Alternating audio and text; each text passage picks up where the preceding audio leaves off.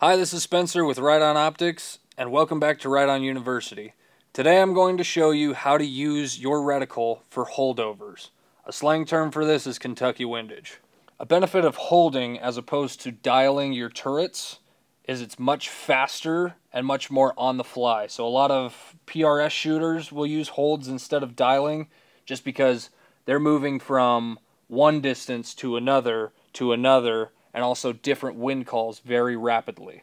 That's where the PSR reticle comes in handy.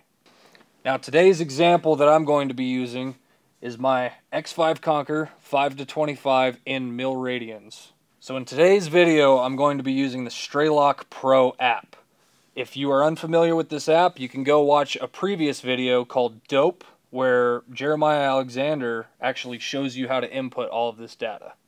So say I've got a target that is at 700 yards. I'm going to go ahead and hit calculate on here, and it's going to give me my mil radians and my minute of angle. So 6.3 mil radians. What does that look like in the reticle?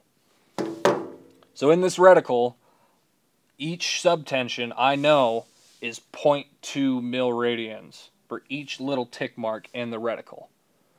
So I would be holding down 6 solid lines, and then in between the first and second tiny tick. So that's your elevation hold.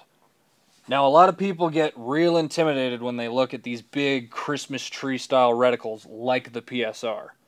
All those extra mil dots on the sides are for is to assist you with precise windage and elevation holds.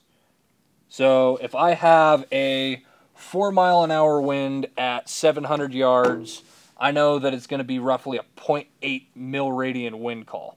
So I would just hold 0.8 mils over to whichever direction the wind is coming from.